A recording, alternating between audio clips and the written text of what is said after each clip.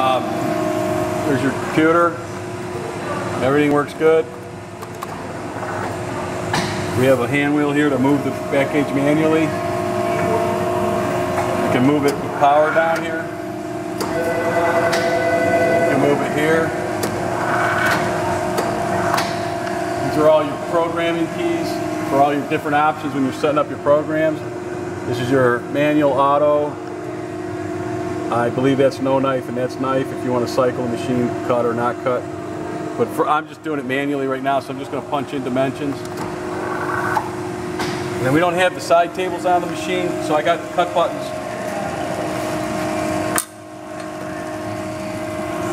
You know, these would bolt to the big side tables if you look on that skid there.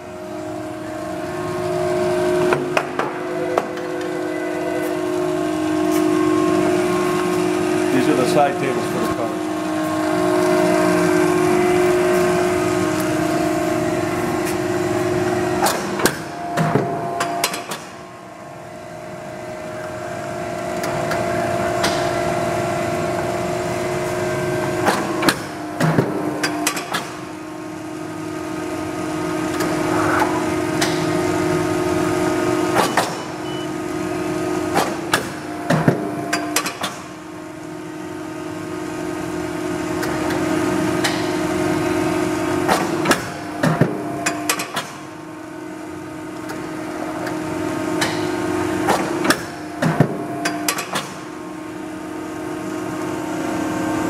It has a table light switch. Oh, here it is. So there's a light bulb here that it might be burned out. So that flips you from table light to cut light. And I think the bulbs are just burned out. What are we at here? We're at 10 inches. Let's go to 8.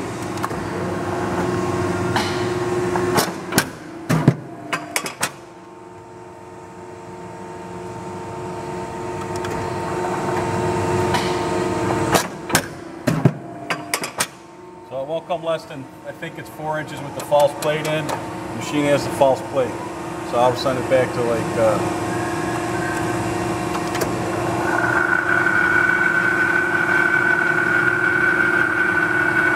so 35 is what I sent it to.